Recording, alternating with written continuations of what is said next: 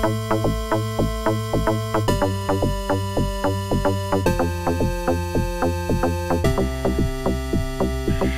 you like to read, if you like to think, if you like to see the world differently, grab yourself a book, give this show a listen. Purple LitNerd gonna show you what you're missing.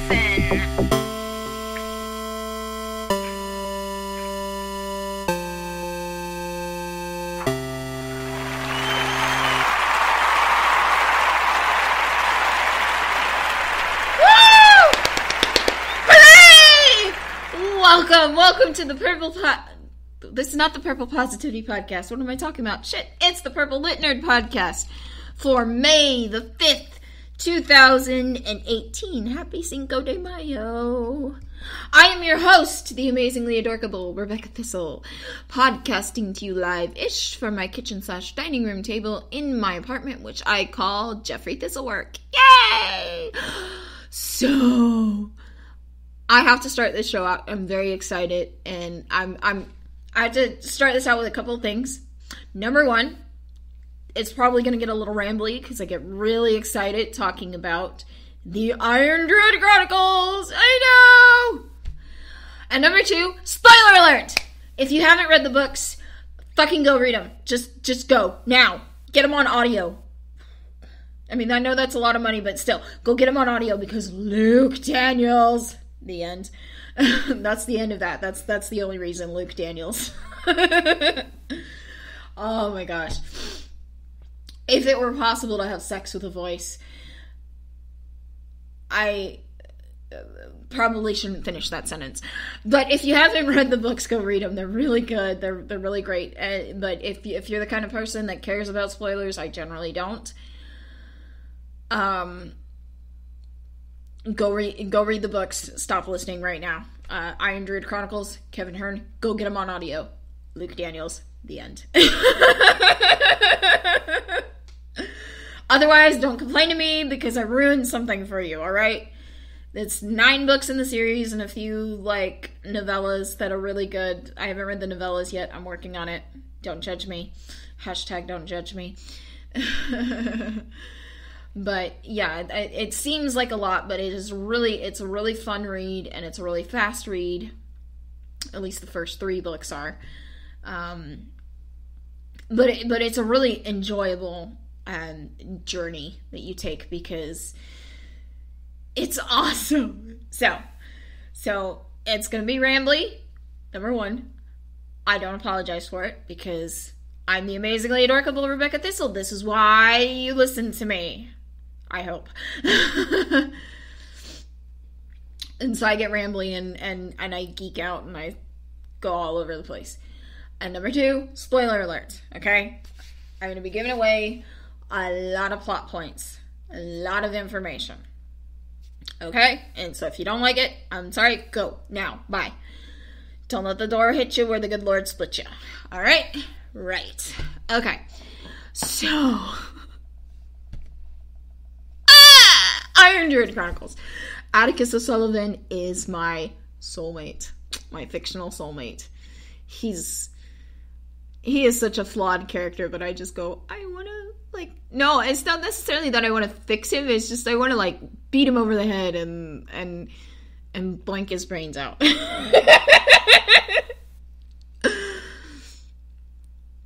But, that's neither here nor there. So, okay, first book, Hounded. Hounded is the first book. And it is, because it is the first of 9 novels, it is the book that lays the groundwork. So, this is going to be a really weird show because I don't have an outline because there's so much to unpack with this book series.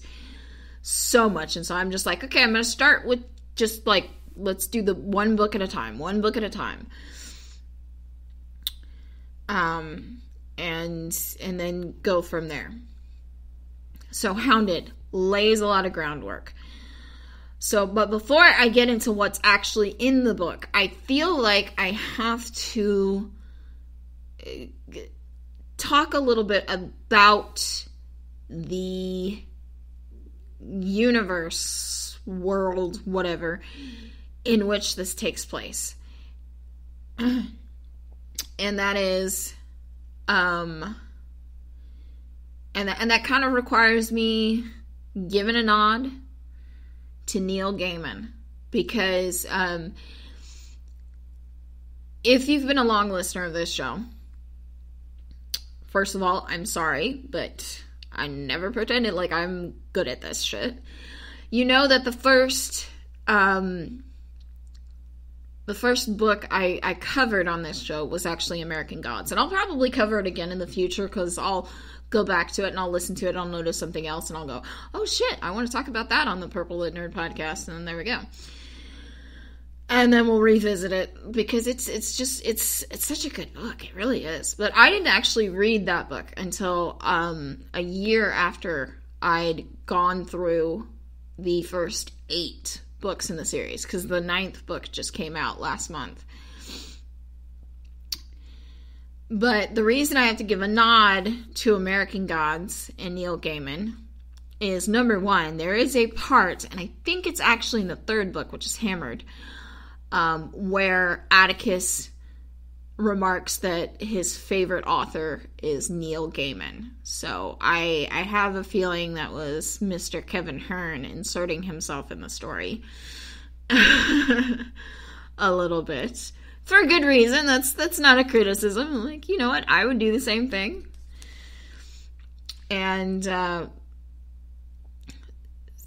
but the reason that I have to do that and give a nod to American Gods is because the idea of what worlds this story takes place, in which the story takes place, is that human belief has creative powers.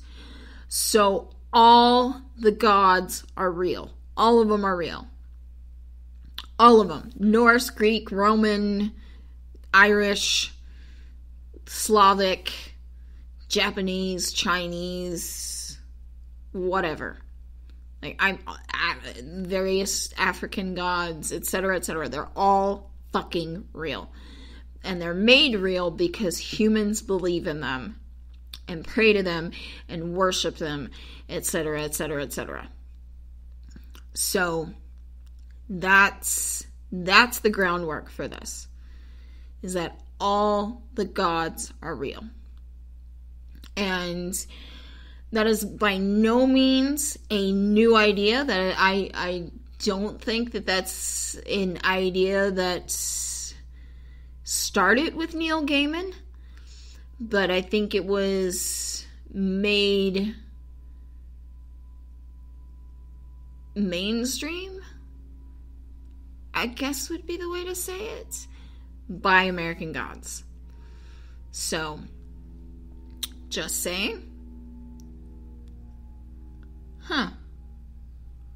Airplane. You gotta love, like, the low quality of this show, right?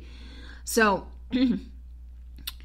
American Gods, I can see the heavy influence. Like I said, I didn't actually read American Gods until after I'd read the first 8 books, or I should say listen to, because I do audiobooks. But when I did, I went, oh, so that's where Hearne got all his ideas. Okay, groovy.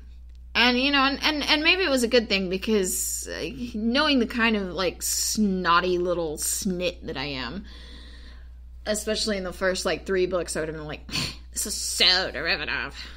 You know, because that's how I sound. I sound like a valley girl. Oh my god. Obviously. Yeah. But that's the universe in which it takes place. Okay, so, now that I've said that, Atticus O'Sullivan, the protagonist, is a 2,000 some odd year old druid who looks like he's in his early 20s. Yum. He is living in Tempe, Arizona, and running an occult bookshop. Now, over the past 2,000 years, give or take, he has been running away from one of the Irish gods that he pissed off. The god of love, ironically. Actually, not so ironically, because love makes you go crazy. So, there you go. But Angus Og is the name of this god. So Atticus, his given name, Sheahan, which I like better. Sheahan O'Sullivan has been running from Angus Og for 2,000 years. Because in Angus Og's mind, Sheahan stole a magical sword called Frogara, which Freud would have a field day with this, okay? Atticus, on the other hand, says, you know what, bitch, finders keepers. I mean, that's not what he actually says, but he should have said it, because that's just awesome. Meanwhile, the Irish chooser of the slain, death goddess, the Morrigan, is on Sheahan's side, Atticus' side, and she has helped Atticus escape Angus Og for millennia, because love and death hate each other, apparently.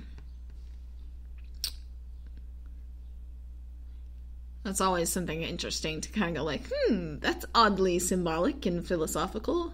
I should think about that more, but I'm in the middle of a podcast, so I best not. So, and I mean, I want to do an entire show, once I unpack all these novels, I want to do an entire show just about the Morrigan, because she's a really interesting character to examine. But yeah, so Atticus has been running from Angus Og for 2,000 years with the help of the Morrigan, and has landed in Tempe, Arizona, and sort of set up camp, because it's in the middle of Arizona, and the Fae from the Irish plane cannot easily access him. And he sort of gets a little complacent. In the meantime, he gets a little complacent and doesn't think things through. And so, but meanwhile, so this is all laying groundwork. So in this life, the story opens with he's running an occult bookshop in Tempe with a Quoddy Fingers apothecary's counter in the corner where he sells proprietary herbal tea blends, and with really awesome pun names. Well, I mean, they're terrible puns, but I love them because they're awful. I love awful puns. I really do. So, for example, he has one for his more elderly customers who have like arthritis and stuff going on, and that helps with joint pain and joint flexibility, and he calls it mobility. It's like, oh, that's so awesome, and it's so stupid, and I love it. But yeah, so he sells occult books to stupid college kids who want to piss off their Protestant Judeo-Christian parents while they're away at college.